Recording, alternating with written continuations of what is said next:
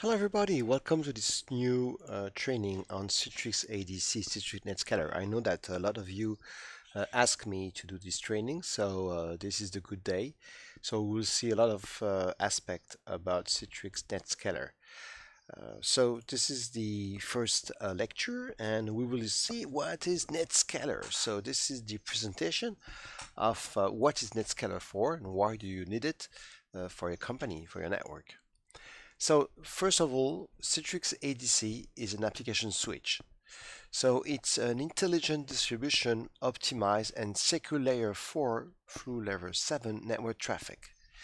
And the Netscaler is doing the most functionality, of course, of the Netscaler is three things. The first thing that you have, of course, is acceleration. So acceleration here, you have Netscaler and you have people connecting outside your company, for example, and you want them to be able to access your backend here server. So you need a way to do acceleration. Acceleration is really very important because with that, you will be sure that your customer will be happy and will have a good response about your application here. The second thing is availability. Of course, availability is one of the most important thing, of course, and security.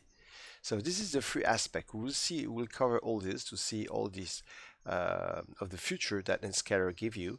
And of course, remember that the Netscaler it's depending about your license. So maybe you will not have all this feature on. Okay, it depends about the license. So first of all, we will see the first feature is availability. So availability is very important because, of course, the Netscaler will improve application availability. And one of the most important and the most used is, of course, load balancing. Okay, load balancing feature will distribute your user request for your web page and other application, of course. And you use load balancing primarily to manage user requests to heavily user application. And of course, one of the most important is to prevent poor application response. Okay, so this is important. And they will load balance on server that have the same content. Okay, this is important. So if you have the same content somewhere, you can load balance, for example, website. You can load balance DNS, LDAP, SQL, and you will use a monitor to check if the service is up. Okay, this is important. So the first thing that he will check if the service is up, and if the service is up, of course, he will balance all your requests or the user requests on this server. For example, here you have somebody was coming from the internet, and here you have a virtual server here, and for example here you have a load balancing here. Load balancing, this is content switching. Okay, we'll see that after. But imagine you have only load balancer, or here load balancer. This is a good example. Sorry, and what is happening is that he will, for example, user will connect to the Netscaler, and the load balancer will load balance the load on your server. And the first thing that you do is that you create a service, and the service is the port you're using and what type of application you are hosting on this server. And after you have the monitor. The monitor is to be sure that your application is working correctly before sending the request on this server. For example, you can monitor a web page, or you can monitor for example, for DNS, an entry in the DNS, or for LDAP. So this is really load balancing. After, we have the content switching. And this is very, very nice. Okay, this is content switching here.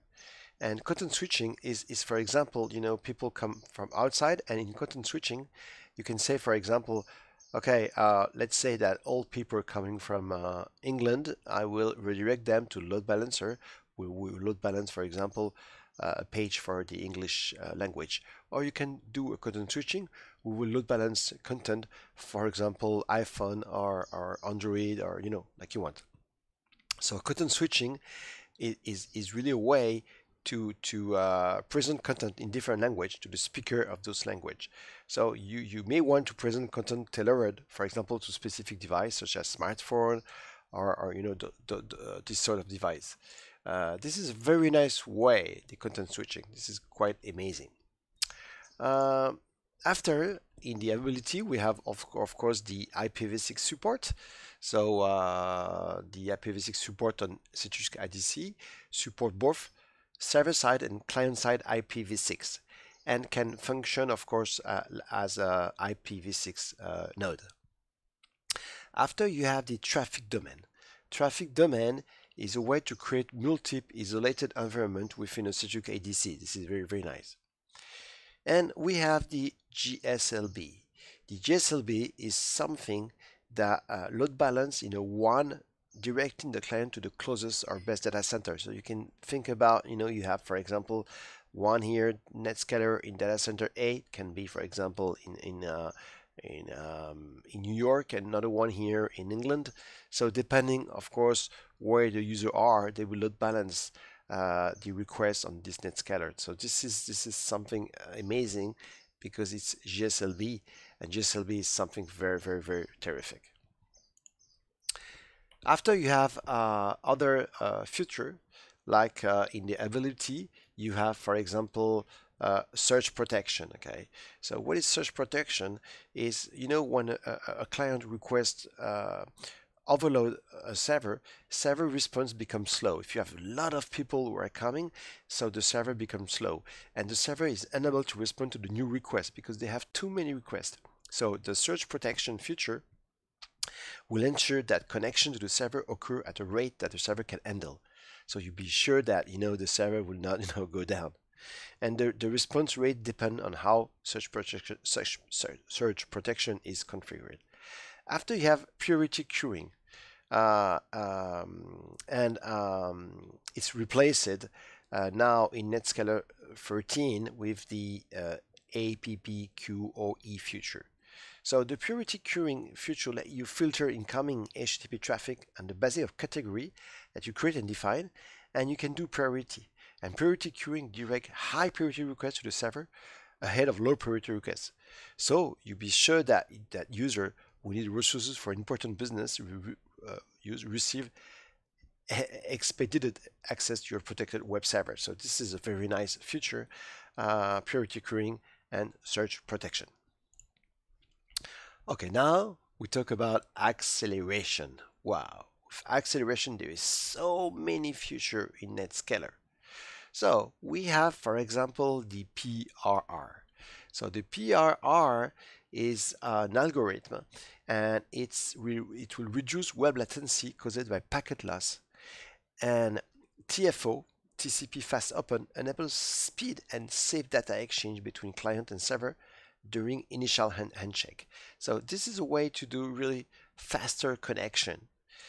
After that, you have APP compress. So of course, APP compress is the compression feature in Netscaler, and enable Netscaler to compress HTTP response to compression aware browser.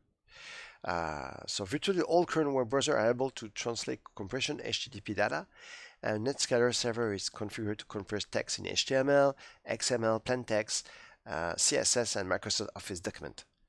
After, you have app cache. App cache is, you know, it's a cache. So the hard disk of the Netscaler is used to provide in-memory storage in Netscaler appliance to content without requiring a round trip to the origin server. So this is, you know, like cache. You know, cache, you are using that every day. So Netscaler can do cache also, of course. Security. Wow, so many things to speak about security. I will do a special training on security, but for the moment, we'll see some of the aspects of the security. So Citrix ADC and protection feature protect web application from application layer attacks.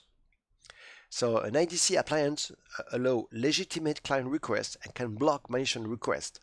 It provides a built-in defense against denial of service attacks and support feature that protect against legitimate search, of course. Enable built-in firewall, you know, so the firewall protect application from application layer attack, like for example Overflow Explorer, SQL injection attack, cross-site scripting attacks, and more. So really, the firewall is something amazing. For example, you can protect your MasterCard, Visa card. So for example, if you have a website and for example you have you are storing a MasterCard, you must follow ISO. MasterCard and Visa card, they created a compliance for that, so that they will hide all your MasterCard. This is something really very, very nice.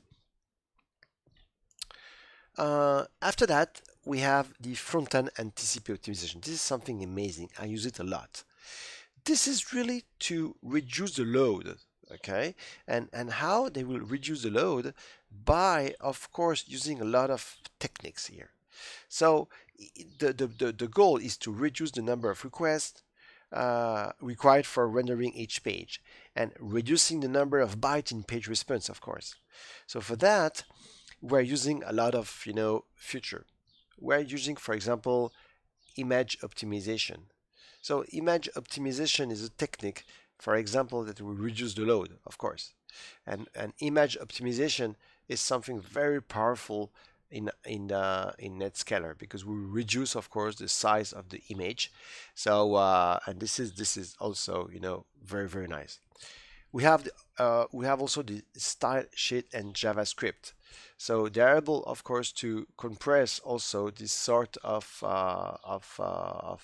data, and to do compression of that. So they're doing a lot of compression for that. We have the multipass TCP, and we have also, of course, the big cubic and westwood TCP congestion control. So this is compression, and we have some feature, like for example Nile and West Nile TCP performance.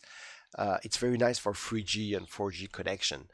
All this is to make all the things very, very powerful.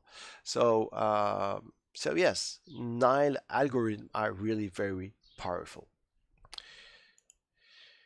Okay, so I will stop now this first video, and we will see in the next one the platform. Okay, the platform, the different way that you can install the Netscaler. Thank you for all. See you in the next lecture. Bye bye.